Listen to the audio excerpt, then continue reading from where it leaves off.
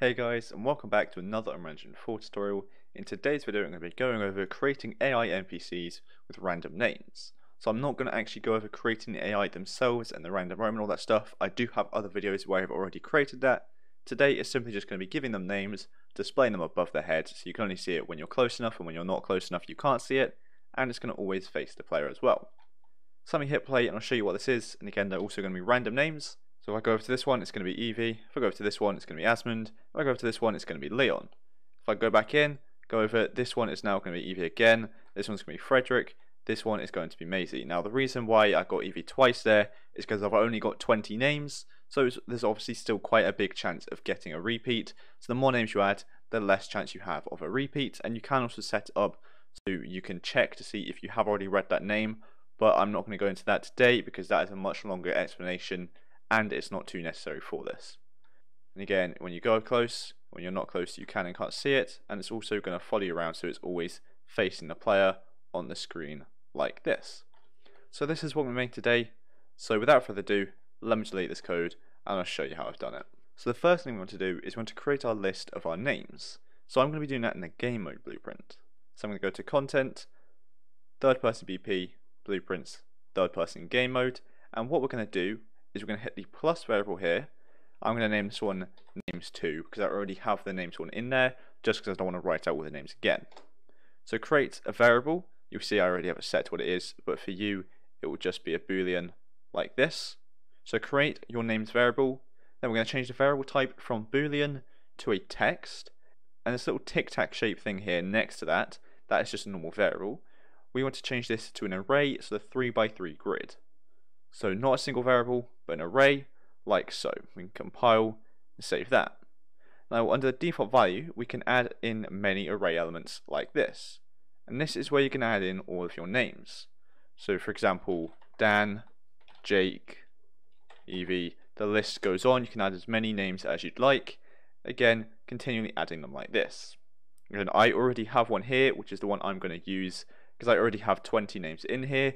But again, the more you add, the less chance you have of a repeat. And so this is what I've got here, just these 20 different names which I've just randomly picked out. And we're going to compile, save, and close the game mode because that is all we need to do in there. And what we're going to do now is open up our AI. So you can see I have mine here. What I've got is simply just, I duplicated the third person character, deleted all the code I didn't need, and then just made this simple code here to random roam, which again I have other videos on showing how to do this. But once you've got all that set up, what I'm going to do is go over to the viewport here, add a component, and I'm going to add a sphere collision like so. I'm going to scale this up to the size I want. Now this is going to be where the player needs to be in order to see the name pop up on the screen. So again, the player has to be in this circle, or in this sphere, sorry, for them to see the name. So make this as big as you want, and what I can do is I can minimize this like so, get a top view, and you can see that is the area around the AI which the player needs to be in. So I think that's going to be good, maybe just a tad bit smaller, like so. Again, customize that to get it perfect for you. I'm going to go back in here, and I'm going to go to the event graph, find some empty space, right click on my sphere collision, add an event, and I'm going to add on component begin overlap. I'm going to right click it again and add on component end overlap. Now the reason I'm doing this is because again, this is a simple way to know if we are close enough to the AI to display the text. So instead of running an event tick and seeing the distance and checking to see if the distance is enough or not, we can simply just get a sphere collision and have that work for us automatically. And so to see if it is the player which is close enough, out of the other actor, what I'm going to do is get an actor has tag, like so. And the tag, what I'm going to write is I'm going to write player. Now what we need to do is we need to open up our character blueprint.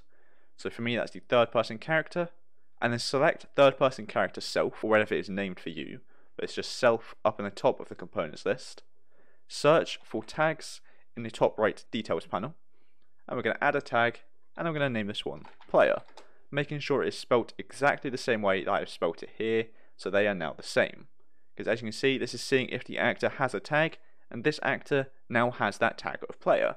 So we know this character here is a player.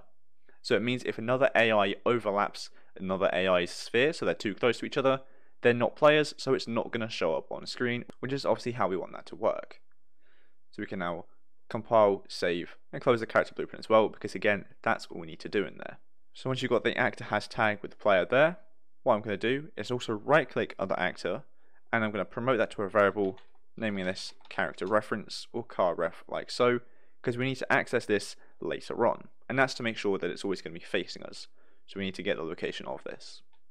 Then I'm going to hold down B and left click to get a branch, connecting that into the character reference, and the condition is going to be the return value of the actor has tag, because again we only want to fire this off if it is the player, which is why we're using this branch here to see if this is true or false.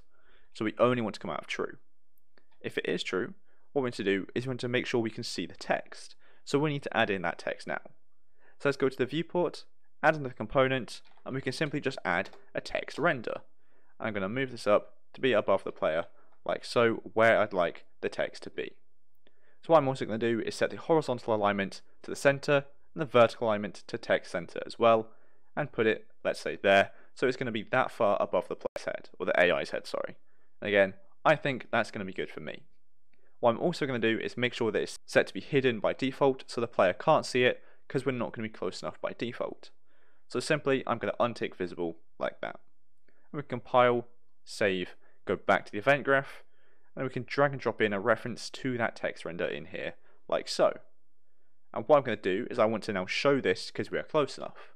So I'm going to drag out of it and set visibility, like so, coming out of true, and I'm going to tick the new visibility so we can now see it. Now we do want to do something after this, but we'll come back to that in a second. What I'm going to do instead is select the actor has tag, the branch, and the set visibility, and I'm going to duplicate these, so Control C, Control V, and I'm going to connect them into the end overlap as well, connecting the target into other actor, and the new visibility is now going to be unticked, so it's false. So this is going to show and hide the text if we are close enough to the AI. So what I'm going to do is compile, and the target also needs to be connected into text render, sorry. Compile, save, let's hit play to test if that part works. We're going to go up to it, we can see it, it just says text, we can walk away, we don't see it. Obviously it isn't rotating yet and it don't have names yet, but that part is working. So now let's set up the rest of it, which is very easy to do.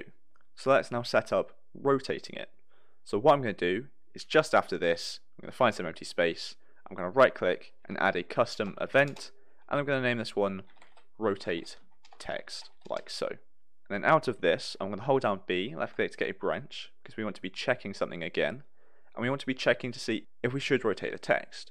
And to see if we should do that, we're going to just simply see if the text is visible. So we're going to get a reference to our text render again.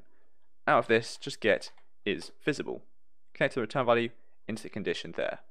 Because if the text is visible, then it's on screen and we can see it, so we want to make sure it is facing the player. If it's not visible, the player can't see it, so it doesn't need to be facing the player. It's as simple as that. So false, we obviously don't want to do anything. That is going to break the loop to stop it rotating. And true, we want to continue the loop to make sure it is rotating. And so to make sure it is rotating, what I'm going to do is I'm going to get another reference to the text render here. I can use this one, but I'm just keeping it neat and tidy, so I'm going to get a new one.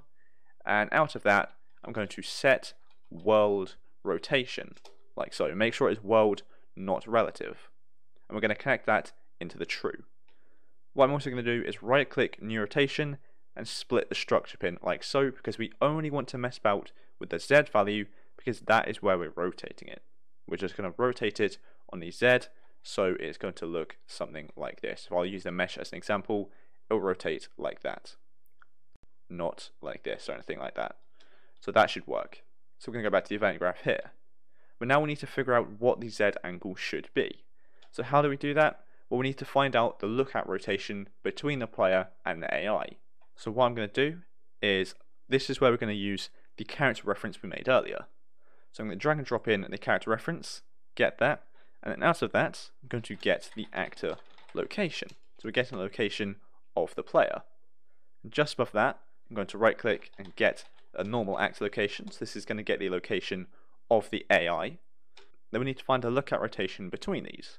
So we can drag out the top get actor location and simply get find look at rotation, start being get actor location, target being character reference get actor location, and that's it, simply done. Now again, we only want to do the Z, so I'm going to right click return value, split structure pin, connect the Z into the Z there, like so. It's a lot more simple than you might think. And then to make this a loop, what I'm going to do is after the set world rotation, hold down D, left click to get a delay, and I'm going to set the duration to something very small, like 0.01, and the completed is going to go into a call function, rotate text, that we have up here, so it's going to loop like so. And the reason we have the delay is just so we don't get an infinite loop error, because if this is doing it instantly, it's not going to have enough time to actually check to see if this branch goes to false, so it will be continually looping for the rest of the game, and it won't be able to stop ever. So that's why we have this. We're going to compile, save, and then we'll test that part out. So we've got 3 different steps. We've done step 2. Let's see if this part works. It's going to show up, and we're not actually seeing it because we missed one vital step, which I do all the time. We forgot to actually call this function. So on begin overlap, after set visibility to true, we also need to call function rotate text like so. Now we can test this out, and we can see it shows when we're close enough, and it is going to rotate to always face the player no matter which direction we are facing from the AI, like so. Now what we need to do is actually set the name of the text to be our random name for the AI. That is just as simple. We can come up to event begin play that we have here, and if you don't have it, you can just get event begin play, and what we can do is just off of this, we're going to cast to our game mode, because that is where we created the text variable. So just cast the blueprint where you have the names array we made earlier, which mine is the third person game mode. Object for me is obviously going to be get game mode, because it is my game mode blueprint, like so.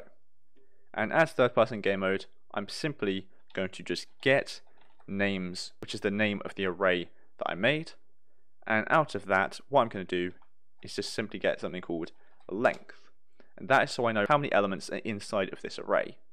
The reason I'm doing that is because I'm going to come out of names again and get a copy, not get a ref, sorry, get a copy, like so, and now we need to select a random integer, and it's going to be a random integer, so it's a random name. So out of this I'm going to drag out and get random integer, and just the normal random integer there, so we can set a max number. This max number I want to be the length, so it's going to be how long the array is, so it's going to go from 0 to the maximum amount we have in the array, so it can be any single name inside of that array. Now if you don't want duplicates, what you could do is then also just remove that element from the array so that name can't be picked again, which I might also do as well. But first what I'm going to do is set the text to be that name. So we're going to again get the text render. Out of this we simply just set text, like so, connect that into the cast, value being the return value of that getter copy there, like so. So now when we begin the game, it's going to get the array of all the names, choose a random one, and set that to be the name of the AI. And again, if you want to remove that now so you can't get a duplicate, what I'm going to do is simply just remove item, like so. Very simply connecting that array into the names there, so you can see it looks something like this. The getter copy goes into the remove, the array also goes into the remove there, connecting that into there like so. Now at the start I said it's a more lengthy process, whereas you see there it's just simply one node. The lengthy process I was going on about is so you can have no duplicates, and then when you run out of the names you restart the list. Because what will happen with this is if you have more than 20 AI, or more than the names you have in there, there'll be no names left after you finish all these. But for me, since I only have 3, this is going to be fine. So I'm going to compile, save, hit play to test this out, and we can see this should be working perfectly now. So I'm going to go over here, this one's called Orin, and you can see I can walk up and back, and the name is working perfectly. I can walk around, that's also working great as well. And go over to this one's going to be called Maisie, and you can see it follows me around, and it only shows where I need it to, and the other one's around here, called Amy, and again, that works perfectly as well. So that's working perfectly for us, and I think that'll be it for this video, which we've done everything we want to do. We've set it up so we have an AI NPC with a name. They all have different random names, and what's going to happen is if we walk close enough or we're not close enough to it, we're going to see or not see the name dependent on our distance, and the name is going to follow us around, so it's always going to face the player and it's always visible to see. And you see there it just takes a bit of a while to actually rotate round, but it does still work, and you can obviously just decrease the delay to make that quicker. So thanks so much for watching. I hope you enjoyed and I hope you found it helpful, and if you did, make sure to like, subscribe down below. So thanks so much for watching, and I'll see you in the next one.